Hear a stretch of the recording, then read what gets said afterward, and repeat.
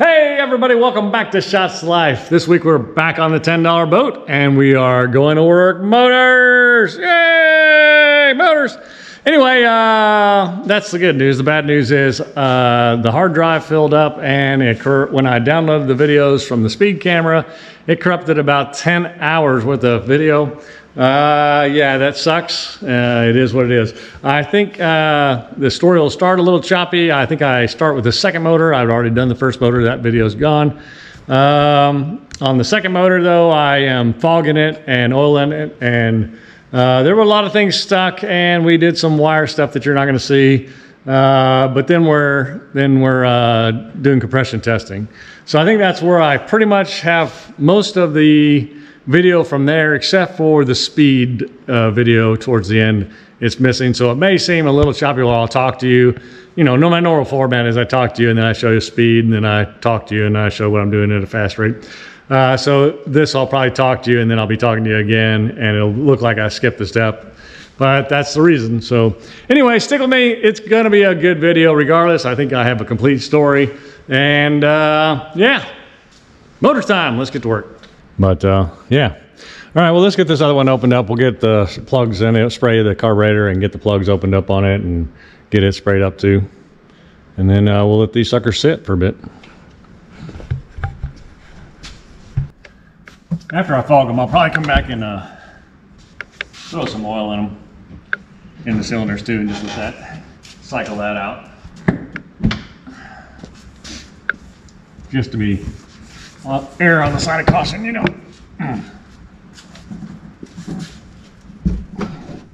It's amazing how dirty these got just sitting in my garage, but I guess they did sit outside for a couple of years. Wow, here, what was it, a year? I guess it was about a year before I built my building. Maybe not even that long. There it goes. See, look, I mean, these are just, I mean, I haven't even touched it. Look how clean that is. I mean, they're just clean, clean, clean. So, I have a feeling these are gonna run just fine. That's my feeling. What I do with my seafoam. One of them smoked pretty good, I think is what he said. I would say they smoke. They're the, right, they're the,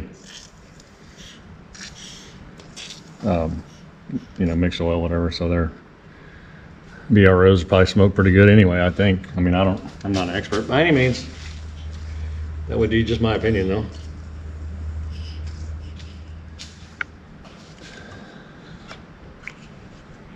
And this one's got a lot more corrosion on it as opposed to the other one. So maybe the other one was rebuilt at one time. Again, I have new spark plugs, but even like here, there's corrosion on this bolt where like the other one doesn't have any corrosion on it anywhere. Yeah, all the cylinders are still good and wet from where I fogged it the first time. This side looks better. That side, I don't know. I don't know why that side's so corroded. The rest of this doesn't look that bad. This motor definitely doesn't look as good as that other motor, but that doesn't mean it's gonna run it different. I think this is one of these, the hose, this hose came around and goes down. Okay, so that's hooked. Oh yeah, so this side isn't hooked. The little thing's broken. No, it's there. So what's the deal? I have to pop this off and get this thing hooked up. See, this one's locked up all the way around it. The other one went on this side of that. So that must have broke before. I may have to get new hoses. It's kind of melted there too, onto that. All right.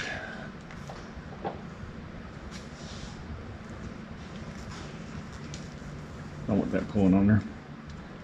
Slide that down a little bit. I can cut this off and get this put on there.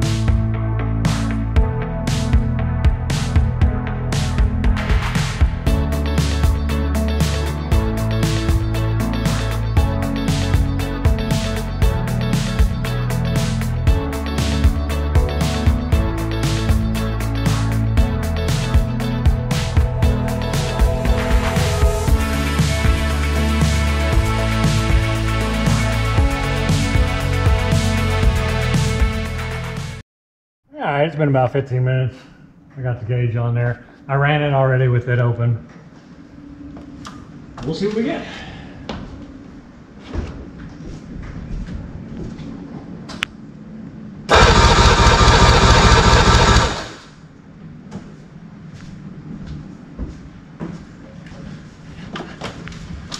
Ah. 72. What do you make of that? Yeah, I think I missed this one on. I lubed them up. I probably didn't get much lube in there, or probably the cylinder was all the way to the front. But yeah, I'll take it. 72. I actually think we'll wait a little while longer. I'll come back to it again. We'll do it one more time and see if it keeps dropping. Because if it keeps dropping, that's no good either, right? But my suspicion is I didn't get enough oil in it the first time to seal it up. You know, I'd probably sprayed seafoam in it and other stuff, but maybe I didn't hit it good. So again, we'll have to see it. We'll let it sit. If it keeps dropping, we know we have a problem though, right? We can't just keep, you know, I can make it anything I want to by adding oil, right? Let's just see what it does. All right, well, I'll check back in about 30 minutes. We'll try it again. All right, I waited and then I ran her again and we're back down to 60. So I got one cylinder at 60. So let me know where to go from here. I'll get on to the forums and read, but you guys can tell me too. It looks like really like about 62, but that's still low. You know, that's not 70. Yeah, it's hard to say like really where it's at, but yeah, 60, let's see, if that's 70, it's probably at 64 maybe, honestly. Yeah, so it's a little low still. So we'll go with 64, yeah, about 64. And so we'll run with 64, that's where she's at. So I don't know what to do now. So I guess I have to read up and figure it out. But we'll go with 64 and figure out what we need to do from here. One cylinder. All the rest of them are the same. These are spark plugs. All right, so I guess I'll just get these spark plugs put in here. I don't even know what to think about that. One cylinder, man. I thought we were gonna have a clean sweep. I mean, I thought that was gonna be the bad motor, to be honest with you. Turns out it's cylinder number 4 over here. So, and that's not, by the way, that's not in firing order. That's just, I labeled them 1 through 6, and that's the one I labeled 4, so. But, yeah. Well, I wonder what the spark plug for that one looks like. All right, so this is the cylinder number 4 that's got the compression issue, and then this is it's number 5 cylinder, which they look pretty dang close to the same. I mean, they look like they're running rich, but they look similar. I don't know. Tell me what you think. All right, everybody. Hey, thanks so much for joining me this week. Me and Tank are going to go try to figure out what we're going to do, aren't we? Yeah, we're going to go try to figure it out. And yeah, I can't believe all of them are 70. I thought for sure this was going to be the bad motor, and this motor was going to be great because it's been painted up and redone. So I thought for sure this one was going to be great. It's the one with the 64 PSI as opposed to 70. I don't even know that 70 is good, but when they all match up, it seems right to me. I don't know. But yeah, so we got her all fixed up. We'll go figure out what we need to do. We'll check out the forums and all that stuff and see if there's something out there that tells me. I mean, I know I could replace the rings, right? And they're probably, I think you got to tear the motor down and do that. At least take the head, yeah, you probably tear the motor down and do that. That would suck, but it's not something I'm unwilling to do just to get these things running. I know if there's a problem with the VROs, I was reading on the forums today, they're like $1,000 each. So if those don't work, we'll delete them. I know there's a big argument about deleting them or keeping them. I'm planning on keeping them right now. We'll see. I mean, you know, that's the way they were designed. There is an alarm system on them. The alarms are up there. I went and checked. They are wired in, so we may just leave them until they figure it out. I'm probably gonna just get a solenoid for this side because you know, that non-start issue. I'm not sure. It could be the starter on this side too. Whatever it was, it didn't do it again. The good thing for me is I'm on a lake, not the ocean, so if it doesn't start, I have the other engine to get me home. So, all right, well, we got to figure out that's one cylinder and why it's low. We matched up to 70s all across the board, except for that one. So I'm going to go with 64 on that, and but it doesn't matter. It's still bad. We'll have to figure it out. All right, so it's the next day, and I'm just trying to kind of figure out what I'm going to do with these bad boys.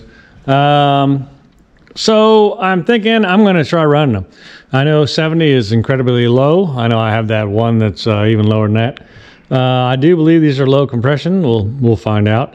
I know that they're going to be tired motors, but I think at 70 they'll all run the same. It'll run good. It just won't have a lot of power compared to what it used to have. If I can get them running, then maybe I'll look into rebuilding them. Rebuild kit's about $1,200 for them, it looks like. But I kind of want to see if they're going to run first. And I also want to run them and then check the compression. You know, this thing's been sitting in the same exact location for a long, long time. And it may take just a little bit of wear to get the compression back up. Now, I may be dreaming too, but, you know, as they clean up, get oiled up better, and start functioning, and definitely warming up, they're going to have a different compression anyway. So I don't know how much that'll give me, but it'll give me more. And then we'll see where we are in the range of. Anyway, before I run them though, I want to change the impellers because I don't want them overheating. And I have the impeller kits already. So I'm thinking about dropping the lower ends and doing that. From what I can see, these are kind of a pain in the butt. There is a little bolt way up underneath there that's hard to see that you have to take out. Oh, here's my flashlight. Let me do that. There is a bolt way down in there that you have to get. Yeah, and this VRO system is right in the way of that, but I'll have to figure out a way to get in there. I know that the trim motor on this one was not working correctly, so we will have to play around with that a little bit to see if we can get her to go again. Yeah. I don't know, so I may hook them up, play with the trim on it. This one's still hooked, I think, so I'll hook the rest of it up and mess with the trim and go from there. Anyway, I do know that that rod goes up to here, so you're going to need that much room. I mean, that's from there to there, clearance to get that thing out, and that's not going to do it by hitting the ground here. So it's definitely going to have to be trimmed up, or I'm not going to be able to get them out. So there's lots of things like that to think about. So the 2 bolts at the top, they're going to be tough to get out, but I don't think that's going to be the toughest part of the job. I think getting them back in after I get it all lined up and everything is going to be the toughest part of the job, because it's going to be a mess. I'm going to be trying to, like I said, you can just kind of fit it and get it on there when you're taking it out, but you got to line it up and all that when you're putting it back in. So that's going to be a pain. I don't think this is going to be a big deal once I get that out. We'll see. It has been in salt water. I don't think it's, I mean, I don't know when, actually I have no idea if it's ever been apart before or not. We'll worry about that when we get there. But yeah, so that's kind of the plan. Get the impeller swapped out, get some good water going up to the heads or to the engine, and then once we get that done, I think we'll try firing them up. We'll fire them up. We'll test compression again once they're warm and they've been running for a bit. And then if we have decent results, then maybe I'll rebuild them. You know, a couple of people have said just put new motors on there. You know, a couple dual 200s or something like that is like 15 grand or whatever in that neighborhood. Depending on, I mean, that's used. I mean, you know, good old ones. Yeah, so I'm not looking to do that. I'm looking to put these back on there. Now I may cut down to 1 if I can't get the good looking one running. It's funny to me that this is a good looking one, and it's the one that has the 1 cylinder.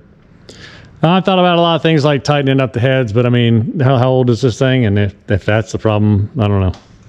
It could be. It could be the problem, but I doubt it. But I don't know. Anyway, let me work on getting that bolt out of there on both these. All right, I just want to kind of show you what I ended up doing here.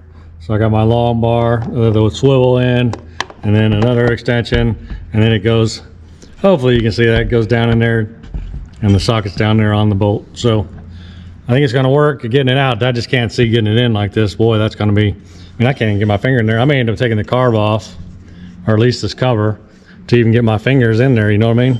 When we put it back on. We'll see though. All right, let me get going. All right, well, I don't have the SD card in that, so I wasn't even recording anything. Grr. Yeah, stop beeping at me, I know. Anyway, so I used my little wrench combo and got the thing loose. Now I'm going to use this magnet stick to Get it out of there. There's my little pin. So that's undone. So that's good. So this one's done. I just need to do the other one again, putting this back in. But I think, you know, I think I'm gonna use this little magnet thing and put it back in. Look at this. Do. Oh, look at that. That's the way to get it in there right there. Boom. Okay.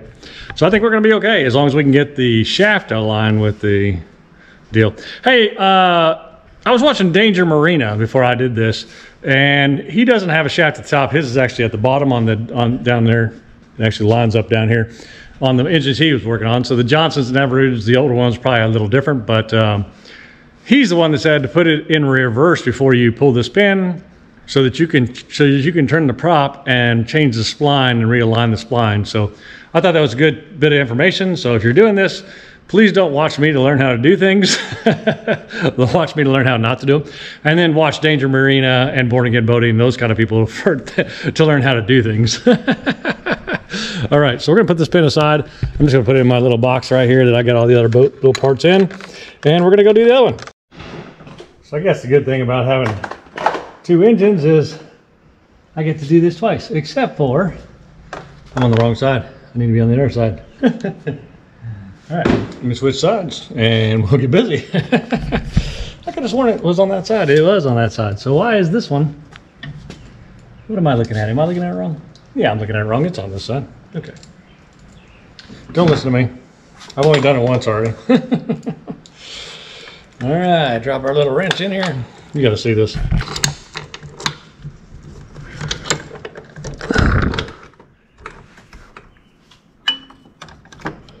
Craziness.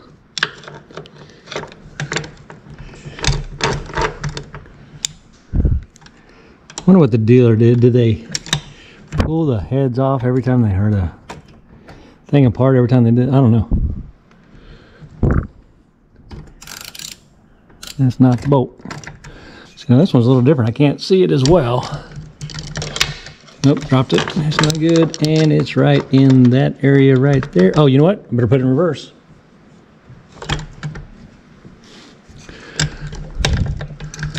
Did that drop it? Yep, that dropped it right in the right place. See, that's cool. That's what's going on. Keep that sucker in reverse. All right, let's go. Oh, that's tight. There it goes.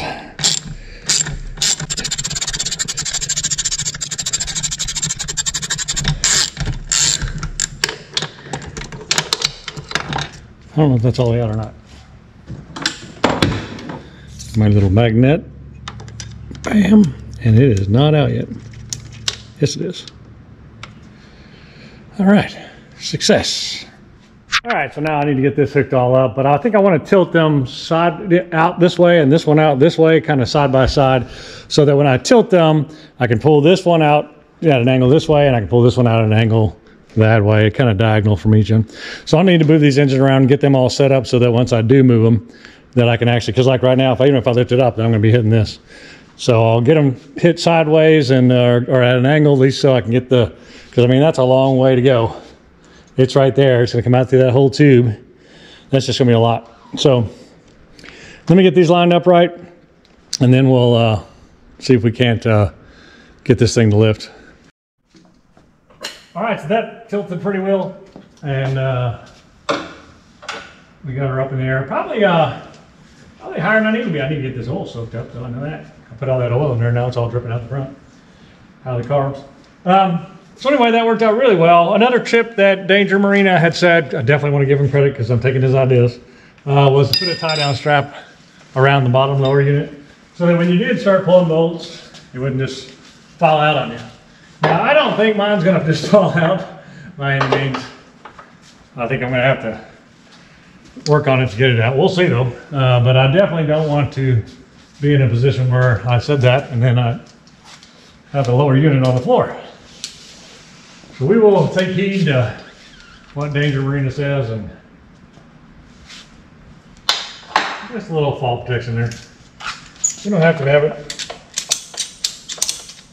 We don't have to have it crazy tight in like that. Just enough to catch it if she starts sliding. And I think that'll be enough room by the time we're down there for that to make it. I don't know how heavy this lower unit is, though. I won't worry about that until we're worried about it. So it says I got to take out this deal back here. And those are Phillips screwdrivers. They didn't show Phillips anywhere around there. But 2 of those are Phillips. And there's a bunch of bolts under here I had to take off. I wonder if I have to pull a prop for this. I think I can get a socket wrench in there. I guess I wouldn't have to do that. You won't be able to use a driver, right?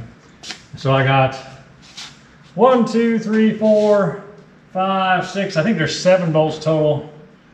But in my case, I'm going to have to take off some Phillips. All right, so as I'm cranking this last bolt out, I'm starting to get a gap. So I just need to kind of hit it on this side to get it detached from up here, I think. And then we'll go from there. It's probably stuck in there somehow. I'm not really sure. I'm worried about that because that's going to be a pain, I think. But we'll see.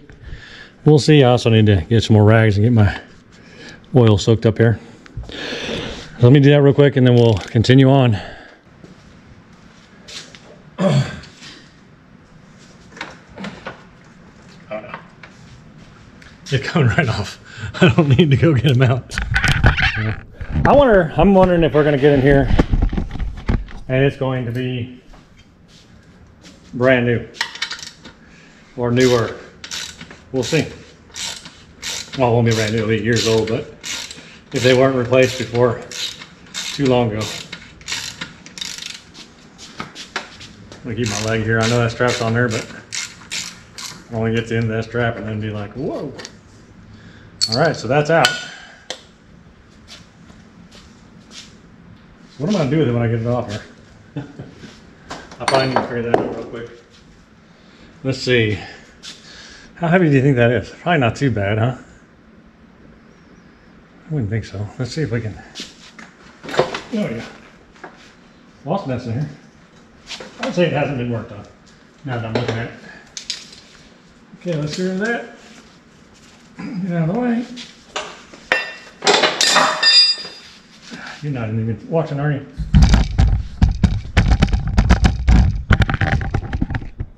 Woo! It's not that heavy.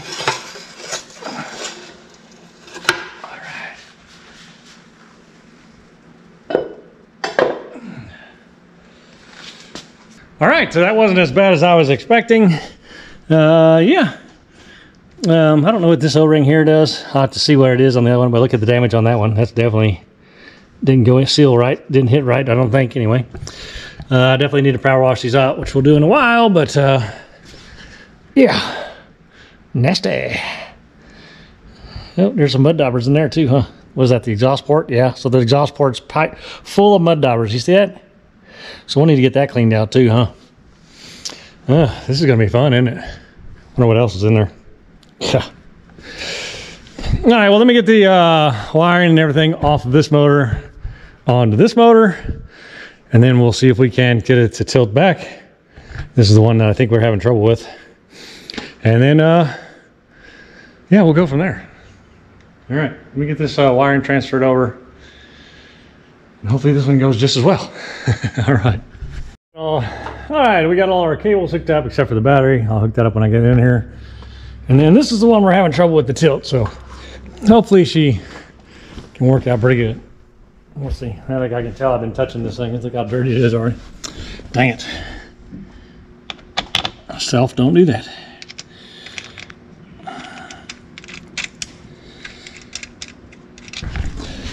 Okay, that should be good enough to raise her up. Yeah. That's what I was worried about. All right, so my wife gets off in 20 minutes. I can't get this thing to budge. So I'll go ahead and take this fin off while we're doing it. I know we got it working one time before. I know it's a pain in the butt. Nothing's warm or hot or anything like that. But I'll have her hit the switch while I'm messing with it. That way I can kind of figure out what's going on. I'm sure this motor needs to be replaced. But yeah, we'll see. We'll see if we can't get her going. We got her going once before. So maybe we can get her going again. You never know. You never know. You never know. But yeah, we'll mess with it some more, see if we can't get it going. But in the meantime, I'm going to take this fin off just so I'm not messing with her before she's off work. I should be off work in 20 minutes and I can jump on getting this worked on. So let me do that. Man, it is getting hot in here. Woo! All right, so that was crazy. I took that bolt out for the fin and this fell out. So it doesn't even have a bolt. It doesn't have a bolt in it. How weird is that? So I don't know what the story behind that is. And you know what? I didn't even get to the point where I was marking this yet. That sucks. So I don't even know where. So I guess this little chip is where that bolt goes. So there you go. Yeah, the chips are where the bolts go. Okay. Well, at least I know where it goes. That's all that was holding that in. No bolt. Huh. Shady stuff. We'll have to figure out a bolt for that. Of course, we know the size, so I'll take that to the hardware store and get one made up. That was kind of freaky. There's not a bolt up in there either. No. Huh. Wonder what happened. Well, maybe the bolt just came out over the years. Or when it was traveling here from California. Who knows? All right, well, thanks. Let me get back to work. That little fin off there, so that's good. I guess I could loosen up bolts except for leave 2 in or whatever, or 1 up in here, the very last one, like we did last time. So I guess I could start loosening all those up and then getting them ready to go. It is not in reverse. I thought I had it in reverse on this one. So I pushed it in reverse now, but I mean, I'll have to push that down 1 notch for it to set up right, but we'll figure that out when we get there. I'm confident we can get it, but not the way I wanted to get it though.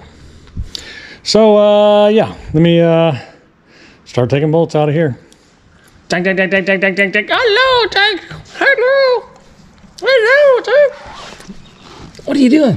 What are you doing, buddy? What are you doing, buddy? What are you doing? What are you doing, buddy? Yeah. Yeah. Hey, Tippy. All right. I need you to get in the boat. Carefully, without killing yourself. All right. Up. Up. I did. Just keep going.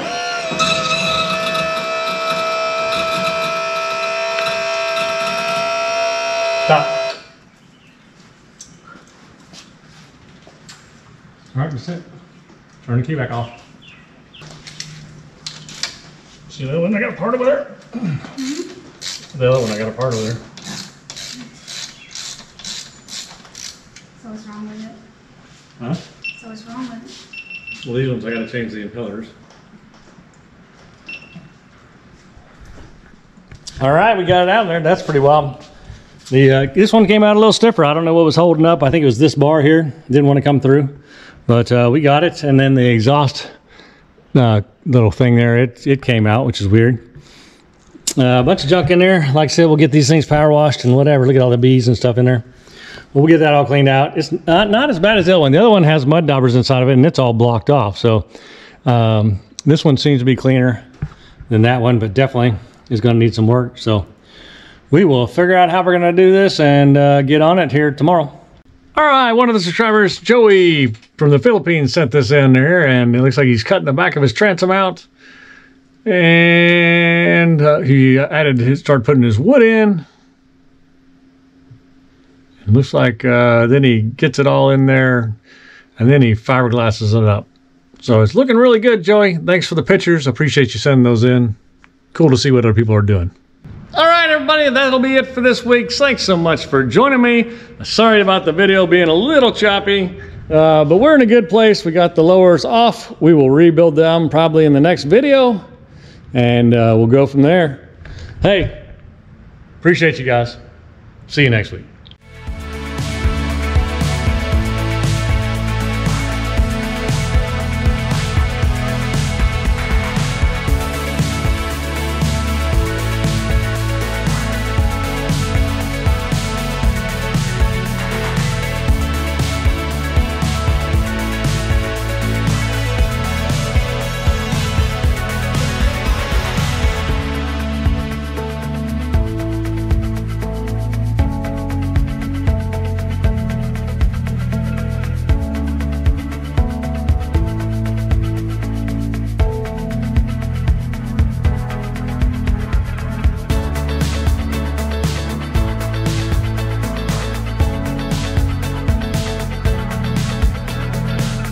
Yo, it's Tank.